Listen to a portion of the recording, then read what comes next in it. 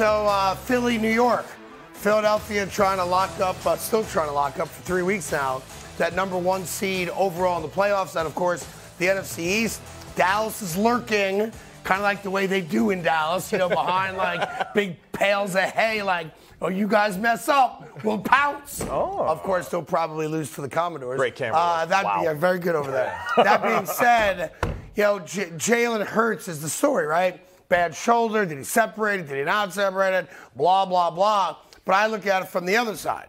And the other side is New York. They clinched a playoff berth for the first time in 6 years. Philadelphia is a better team than them. They beat them by 40 about a month ago. But you're in.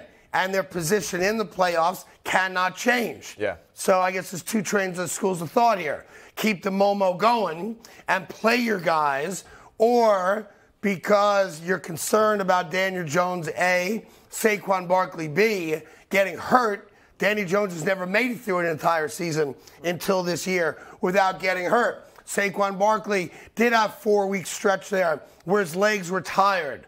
Do you sit him and get ready for what looks like a date in Minnesota, or do you play them to keep the Momo going? I say that you sit them, you let them rest. I do too. Yeah, put them on the bench, let them enjoy the game from the sideline. Let the Eagles stress about this weekend and go all out to get that number 1 seed to fight for that bye still. But yeah, sit Daniel Jones, sit Saquon Barkley. Let those guys watch the game from the sideline. Keep them healthy because they really are just the two-headed monster that needs to take them to the next level. There's just nothing to gain by playing them. Yeah.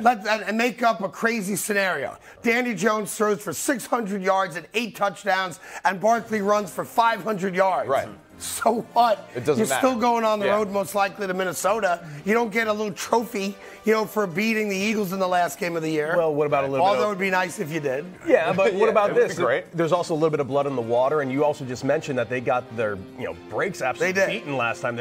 Yeah. Wouldn't this send a little bit of a message to the NFL if they went in and beat the Philadelphia Eagles? Not to mention momentum, not to mention keeping guys ready. What does the message matter if a week from now, Saquon's dealing with a hamstring issue going into the next round of the playoffs? So it's like, who cares about that message? The message is that they did a great job of surviving late in the season. Yeah. They won the games that they needed to finally clinch, against Indianapolis, who was falling apart. And now the time is get healthy and play your best football. Yeah, and listen, if you want to tell me there's some guys that you want to play because they haven't played a lot of football, right. You want to get them back into some kind of rhythm, I'm down with that. But the only 2 guys I'm really talking about here are Saquon and Jones. Yeah, no doubt. And there's just no reason to possibly play those guys. And by the way, you could lose by 50. It doesn't matter. It doesn't change the feeling in that locker room. You're not suddenly like, oh, my God, what's wrong with us? You know what's right with you. And it's the way Danny Jones has played and Saquon Barkley. And I will say this, I'm not a Giant fan, but being a New Yorker, having a playoff game, I mean, you're in Jersey, you know what it's like. Maybe you don't. It's been so long for both of us, right? right. But there's a different vibe right now because we have a New York football team in the playoffs. And I'll tell you right now, they can beat the Minnesota Vikings. Yes. They should have beaten them or almost beat them a couple of weeks ago. They totally can. Absolutely. They match up really well against them. And Daniel Jones made one mistake really in that game that kind of let the game get away from them. But other than that, I mean, the Giants can do some damage. They are a tough football team. Kayvon Thibodeau is really coming together as an elite pass rusher. And, yeah, I mean, right now it is just keeping those 2 guys healthy. It is absolutely paramount for this program. So here's the flip side, Philadelphia. Nick Sirianni talked about Jalen Hurts, and I think he separated it. I'm going to go to my grave telling you that it's worse than just, well, there's degrees of separation for your shoulder. 7, right? My guy right there. But, hey, you just see how important Jalen Hurts and that running game is for this team. By the way, do you think that in a weird way strengthens his candidacy for the MVP? A lot of people say, well, if you don't play every game, how do you not give it to the guy that did play every game like Mahomes, right? Yeah.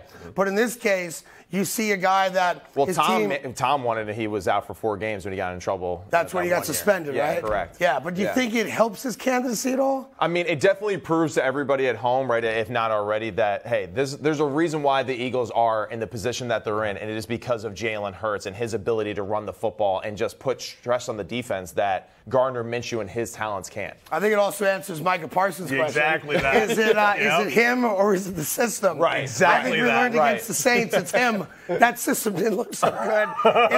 To be fair, though, it did look good the week before when they put 27 points offensively on the board. They scored 34 for the game. They had a pick 6 in there, too. Right. It did not look good against the Saints, though. And this is for just everyone at home. I mean, the difference is that the Saints are a team that matches up extremely well with the Eagles. They really do. Just because of, like you said earlier in the headlines, they're big, they're strong, they're physical. Their offense and defensive lines really can match up against any team in the NFL. They are a playoff caliber type of team. Yeah. So, you absolutely see the importance now of Jalen Hurts and his ability. And it's funny, you go from Philadelphia talking about their quarterback to a segment that doesn't have an official title, but I guess theoretically we could call it Nobody Asked and Nobody Cares.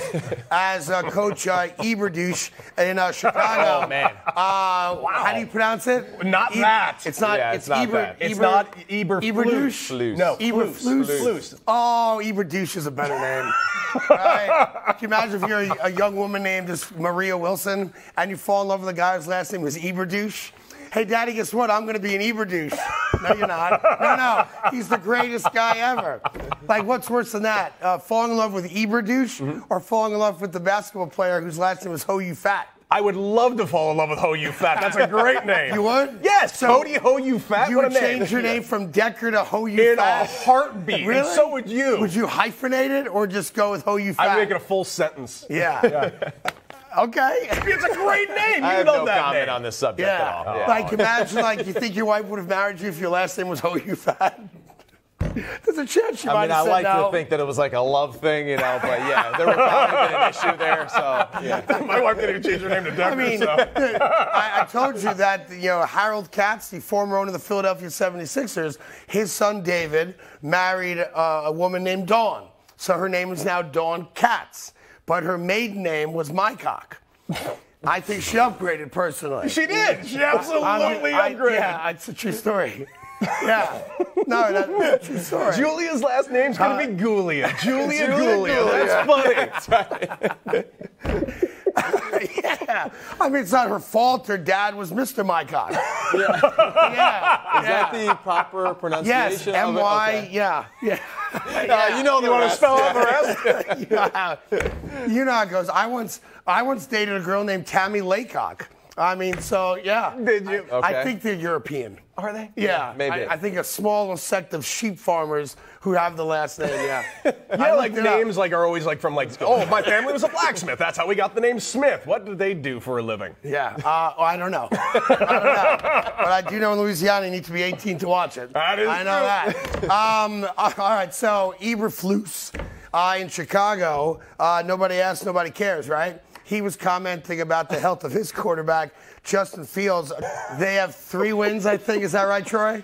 Yeah, they are 3-13, and a reporter had the balls to say to Eberflus, if this were a playoff game, would he be playing? What? Chicago fans, man. And Eberflus is like, oh no, he'd be out. Yeah, we wouldn't. I think you have 3. Like, that reporter should be fired, I think. Don't you think? It's not a good question. If this were a playoff game, we've got 3 wins this year. If we were on the moon, would he play today? Right, we got eliminated from the playoffs back around Labor Day. Right? Yeah. But Justin Fields did have a bit of a breakout year. Yeah. Albeit mostly with his legs. But, hey, if you can score touchdowns and get first downs, I think Chicago's probably pretty content that they've got their future quarterback, if nothing else, right? And the aspect of him being an athlete on the field just buys him more time to develop as a thrower and as a passer as the quarterback of the Chicago Bears. And that's something that Zach Wilson can't rely on, and that's why everyone's grilling him about his inability to pass the football. So Justin Fields, with his athleticism, it's just buying him time to allow him to get better and better as a quarterback at that level. Hey there, thank you so much for watching The Carton Show. You can subscribe right here to get all the latest bits and segments from the show. And by the way, while you're at it, we have a lot of great shows on FS1, so check them out too.